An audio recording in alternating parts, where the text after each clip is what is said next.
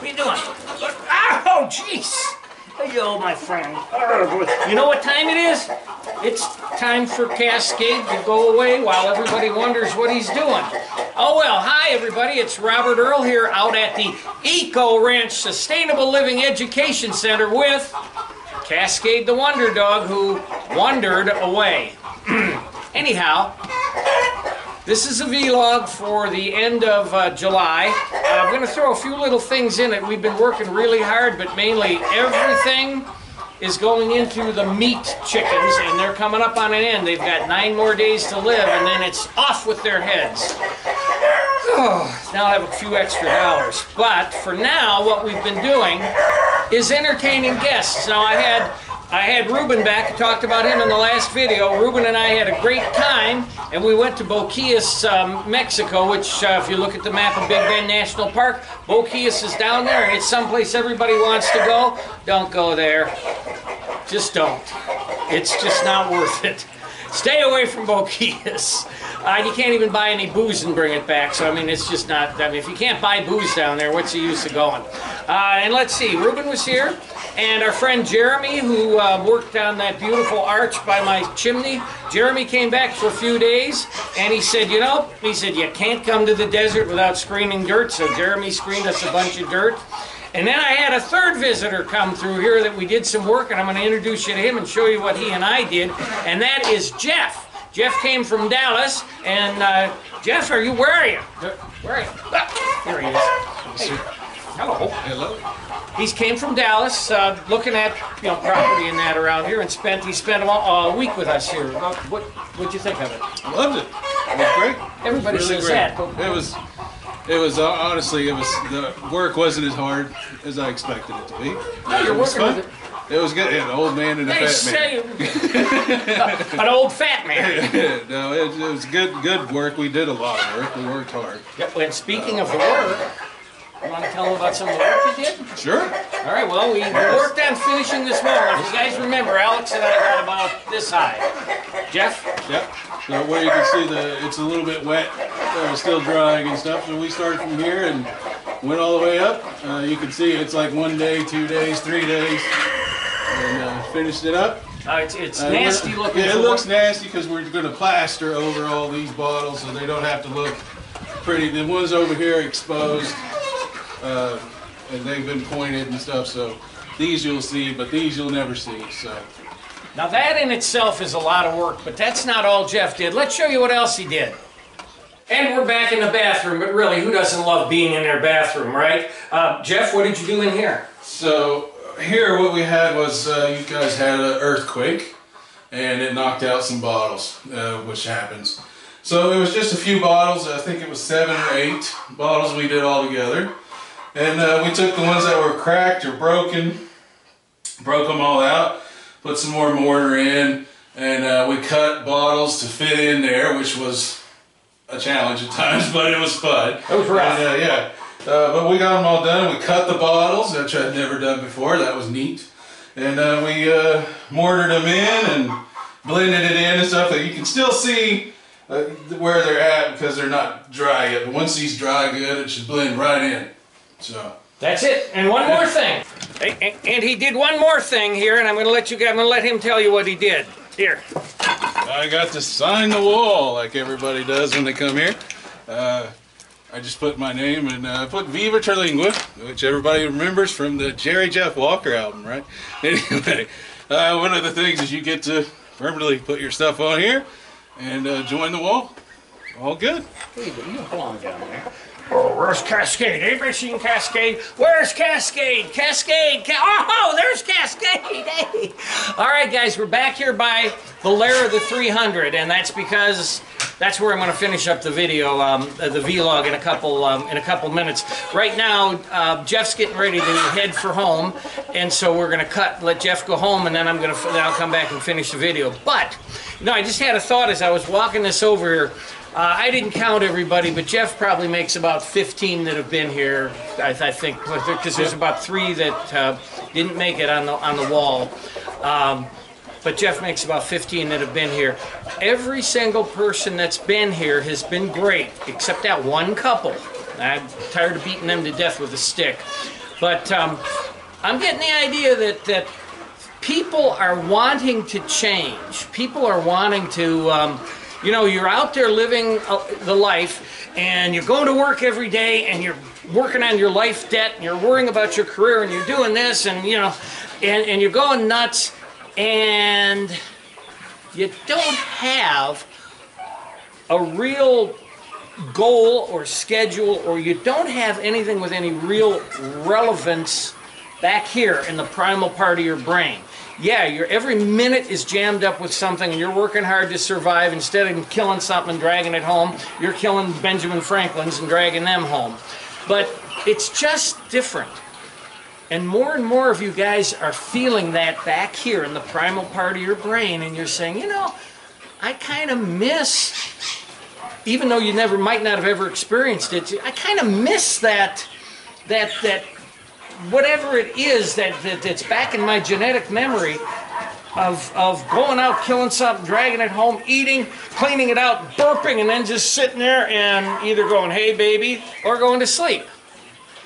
You're missing that. And more of you are coming out here, and more of you are coming out here wound up tighter than Dick's hat band, and then all of a sudden by the time you leave it's like, I missed it, life is great. That's what Jeff did. That's what everybody seems to be doing. And that's why I changed the focus here from the Eco Ranch, almost like that guy 2.5 miles over from me that's going, look at me, look at me, look at me. And that's kind of what I felt like I was doing. Change the focus from being that guy to, let me teach you. Let me show you how to relax, how to unwind and do this stuff. And I did it so I could do these videos and do this stuff. And if you guys like it, let me know.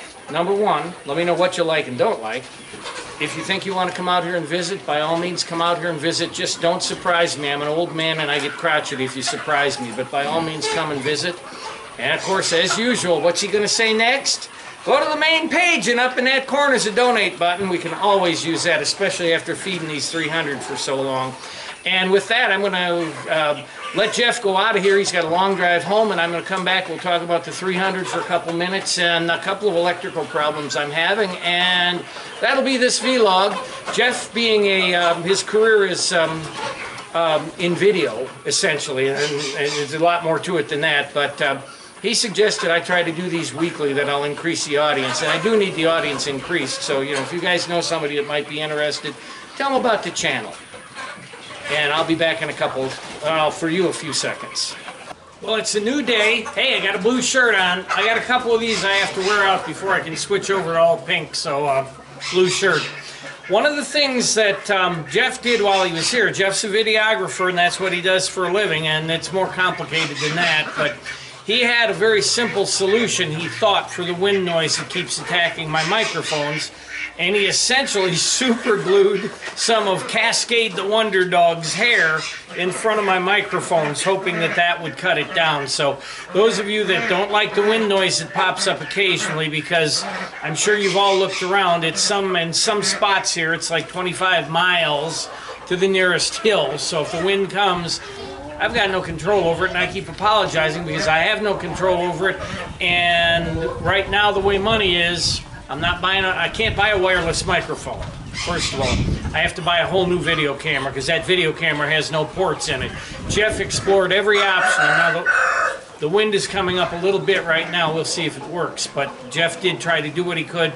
The only other solution for me is to buy a new digital camera, and you know, we're just not going to do that right now. Not if I'm asking in a video for donations to help buy Portland. I'm not going to run out and buy a new video camera, or donations for a router, which, by the way, that's part of what I have to do, is to show you the router and show you what we've done with the router. But this is a vlog, and it's kind of an informational vlog for those about 500 of you that always check my videos, and thank you. Thank you, by the way.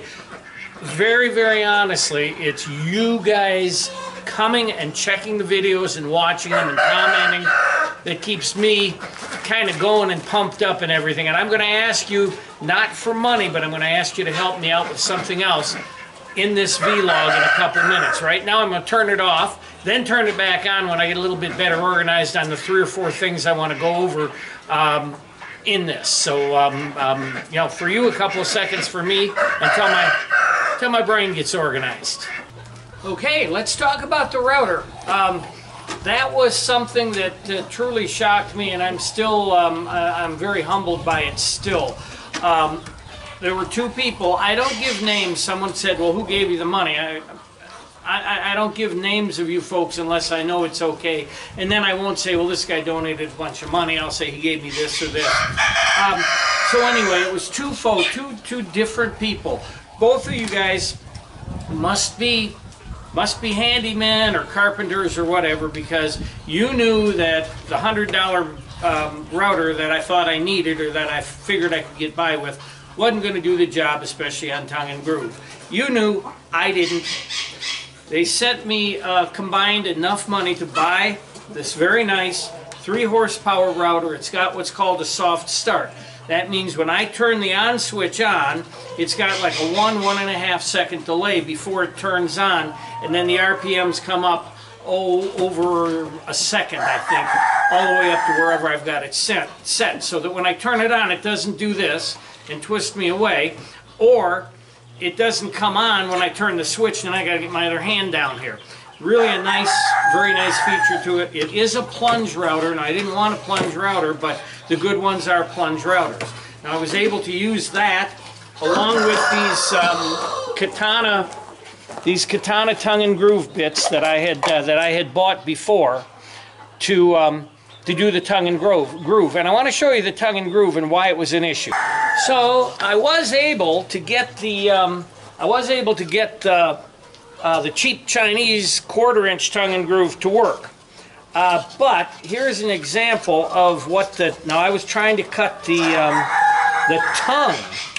Yes, I was trying to cut the tongue here. That's an attempt at a tongue cut. Notice what happened. Notice here how thin the second one is, the one I'm pushing with my finger, and then the third one here. You see how thin they are, how uneven they are? That's the tongues that... Well, somebody just laid an egg. That was the tongue that I was getting. I was going to try to make it work, and probably would have made it work, but let me show you the grooves. You can already see the grooves here. First of all, before I show you the grooves, this is the tongue that the Katana and the new router did. You can see, very nice tongue. And that's the big cut, is the tongue, because it's cutting up here and down here. So you got two blades spinning. Very nice. Now, one of these is a little bit bowed, and that I know, and I just, as I'm assembling these on the door, I'll be pushing them in properly. Now, here's the big thing. Here's the groove. Now, this groove down here is a little narrow because this board is bowed, but the groove is also nice and clear. I can't say enough about this router set. Now, as I said, these fellas were obviously handymen, or just knew what I was going in for here. So there was a little bit extra, and I could have put it in to spend it on Portland, and nobody would have fussed. But the money was sent for the router, so I was able to get an inexpensive set of 1/2-inch router bits that will do all the things we need to do to finish the house with. Now, hopefully they are inexpensive, so they'll dull quickly, but hopefully they'll work good enough for me. And then there was just a few dollars left, and I have always wanted a speed square. I want something to knock them chickens in the head with. I've always wanted a speed square because I see Tommy Silva on this old house doing all sorts of things with it. So I was able to get myself a speed square with it. So you two gentlemen, thank you. Thank you very much for your help. And those of you that inquired, it's almost a professional setup now. It's actually the most expensive that I would have been able to afford, which is my Uncle Homer's #1 rule when buying a tool. Is don't even look at the tool, look at the price and buy the most expensive one that you can afford. And if you buy the best, you'll never be disappointed. Thank you, gentlemen. Thank you, everybody, for thinking about it. And those of you like me that don't have money to donate, hey, I understand. I've been in that position for a long, long time.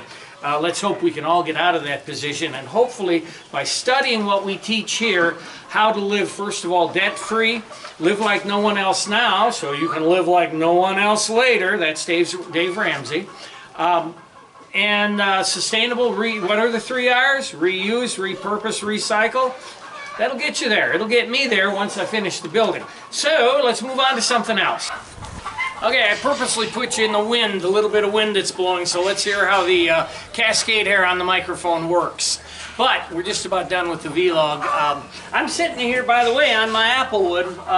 Jeremy was kind enough to cut the one into a beam that'll make a beautiful lintel. I've got 3 more I'm going to work with here. Unfortunately, the guy cutting the lintel is going to be me, and that took Jeremy an entire day. I don't know how he had the patience to stand there with that electric chainsaw all day long. But anyway, this is a job I have in front of me for the next couple weeks. We're not taking any work exchange people until at the earliest September 21st. Now, I just picked that day because it's the first day of fall. Hey, pal. Hey, Cascade the Wonder Dog comes by. We're not doing it because everybody, the last 2 people that have come through, which was skinny little Alex and a little bit larger Jeff, they both had trouble with the heat, and so did I. No, it has nothing to do with the size of your body or the shape you're in. It has everything to do with hydration, and exposure to the heat. And I know I don't want to put anyone in danger here. This experience should be a fun experience. I don't want it to be life-threatening for anyone, so we're cutting off any visitors until September 21st, and I've got people actually pretty much tentatively set up through the middle of October. But I did want to mention that in case some of you were watching. You do not have to be a woofer or a help-exer to come here. You just have to be somebody who wants to learn sustainable living, because by God, you'll leave here knowing about it, because I never shut up, as you can tell. Now, I had asked you, I said I was going to ask you to help me out with something. You know, I'm one of the smaller channels on YouTube. I've got some 9,000 followers, but really, boy, his hair is itchy. But really only about 600 of you that really follow very closely. I do have some videos that get way up in the thousands, but they've got controversial or very interesting titles. Like if it's a chicken video and it's by me, it's got some great information in it. You can take that to the bank, because that's my specialty, is chickens. But everything else, you know, there's everybody out there. Everybody's got a shtick. They've all got these fine video editing programs that I don't have. You know, some guy's shticks that he always is riding on his horse. Another guy, another couple, they're dressed up like they're Amish wannabes, and you know, you've got all these people doing different things. My guy 2.5 miles away from me, he's obsessed with the rabbits that eat all our cactuses, and so he's putting up video after video of rabbits. So everybody's got a shtick. I don't know why. These rabbits, they kill the cactuses and eat all of your plants. So I don't know why anybody would want to feed them. But anyway, everybody's got a shtick. I don't have a shtick unless you call Cascade the Wonder Dog a shtick. I guess he is. What I want to do, though, is I'd like to increase the viewership. I'd like to get a little bit more exposure, especially since we want to teach you. We want you to come here, and we want to be able to teach you, and I'm actually developing curriculums. I'm writing my first book on, and it's going to be on my comparison between the Cornish crosses and the regular chickens. It will sell for $20. You can pre-buy it now for $20. It's going to go out in an ebook form for $20. It's going to go out in a written form for $20. And yeah, it doesn't cost $20. You're helping to support me with that $20. Instead of just giving me money for free, at least you'll buy the book. It's a little pricey. Not too pricey, though. But I'm writing the first book right now on that. We are going to be working on the educational center. I need to reach more people, and the way to reach more people is going to get some of the activists that are out there. The celebrities whose names you know, like Ed Begley Jr., who, by the way, doesn't have any real contact information. I'd love to have Ed Begley Jr. come out here, because I know in his heart that he's sincere, but he's got agents and contracts, and he's got some sort of a marketing company that provides public speakers, and they want to know what the price range for my my event is, and it starts at $5,000. Well, none of us are going to put $5,000 into listening to Ed Begley speak. He's a great guy, great information, but not $5,000 worth. Brad Lancaster from Rainwater Harvesting for Drylands and Beyond. He will work with me anytime I want him to come out here. Great guy. If you get a chance, buy his books. By all means, it's rainwaterharvesting.com, I think. It might be .org. But it's Rainwater Harvesting, all one word. rainwaterharvesting.com.org. Brad Lancaster. He'll come out here. I'm just not ready to have him come out. But I wasn't ready, but I am now. I've got a venue. I've got 2 venues here in Terlingua where we can have the speakers come.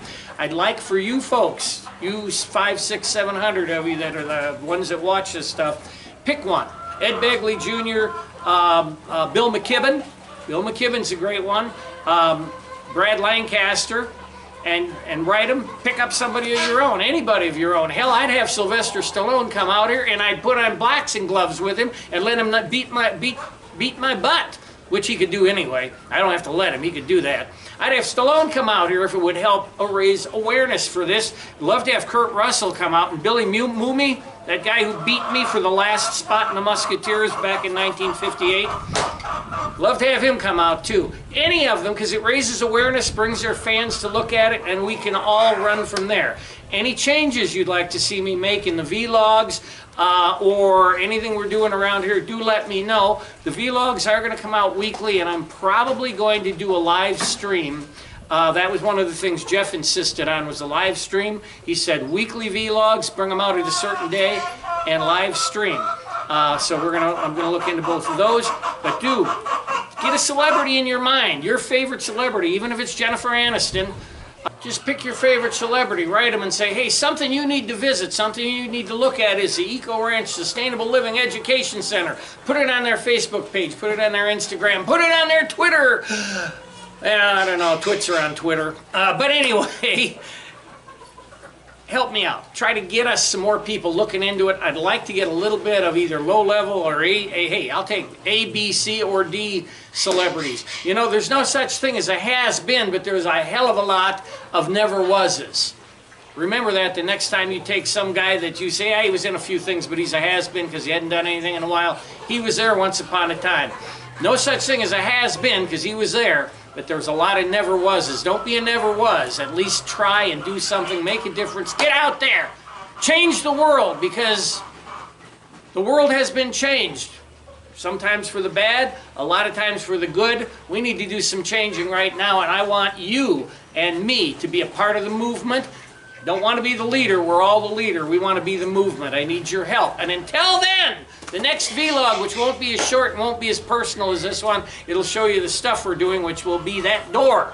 I'm concentrating on that door. It is Robert Earl and Cascade the Wonder Dog. Oh, one more thing.